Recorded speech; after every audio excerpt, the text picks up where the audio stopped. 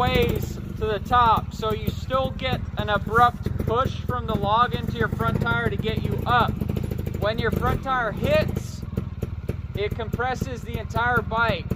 When it's unloading, you also jump with the bike. The momentum that you gain before the log is the momentum that carries you up on top of it.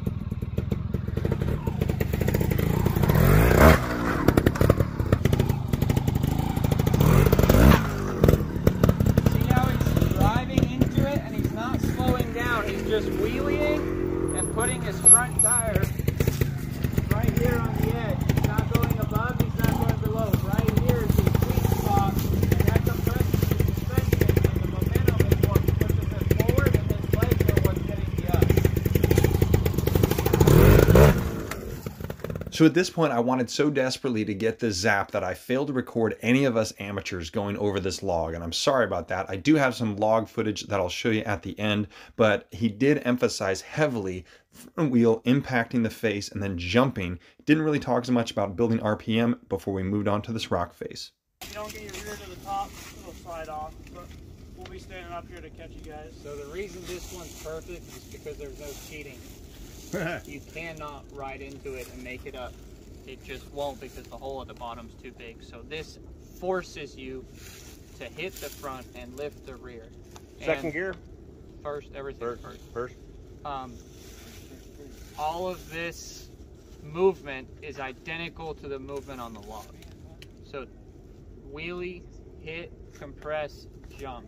The momentum will take you forward, and the harder you jump, the higher you'll get.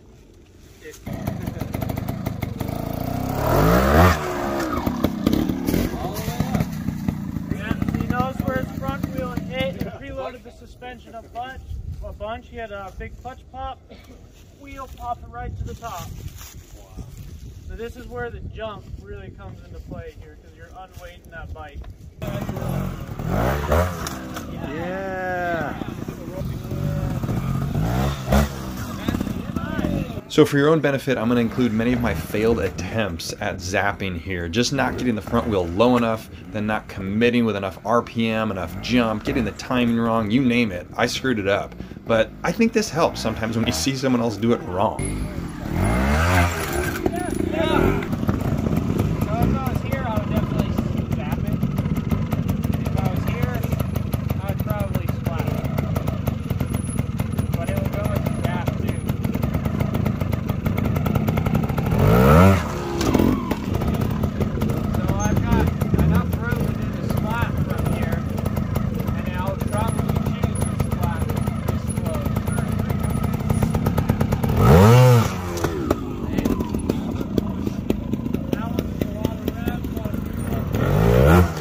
So this was the end of class, but it certainly wasn't the end of my practicing on Zaps for the weekend. I just wasn't satisfied. I mean, gosh, I felt like I regressed in some manner of speaking. So I went back to the playground and worked on the type of Zaps that I knew how to do, which is where you're lifting the front wheel higher and then bringing it down into the obstacle. And this is definitely different. It's a different technique. And so we're going to talk about it here for just a moment. I would say that honestly, the clutch is kind of divided almost into three parts. And these guys weren't really talking about pulling the clutch and building RPMs. They were talking mostly about body and jumping, which is all true. It's all a part of it. But I think sometimes pros take for granted the things that they're doing with their fingers and the building the RPMs. And the mortals are like, wait, how did you just get all that lift? So we're going to talk about this for a second. And I'm going to use this little diagram and chart. As you know, I like to make these drawings. So here we go. So I would say the type of Zap you just saw me doing almost has two wheelies, two separate RPMs and clutch engagement points. So you could say this blue line is like the clutch. I'm fully engaging it at that first wheelie in order to get the wheel up nice and high, and then bring the front wheel back down, build up the RPM before popping it. So if the RPM is like this red line here, then you're going to see a distinct rise in RPM on the first wheelie, and that yellow line down there is like the wheelie. And then another building of RPM on the second wheelie. And this one's actually a lot higher than what I drew, but that's where you're getting the clutch pop. Right there, boom, driving up onto the obstacle. And this is like the McDonald's arch. So you can see in slow motion, lifting this front wheel, and I'm actually applying just a touch of front brake, which is another complexity that I'm not going to go into, but the concept being two distinct wheelies.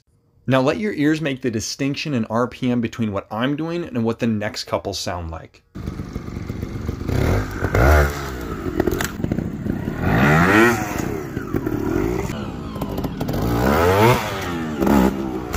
So I just couldn't get it out of my head. There was something different that these kids were doing. The RPM sounded different. The clutch engagement I knew was different. So I'm going to say the clutch was maybe a third engaged before dipping back down, but it was the RPM that just continually rose up. It was a much faster zap for sure. There wasn't that big first wheelie. They just kind of slowly brought it up and then drove into the obstacle.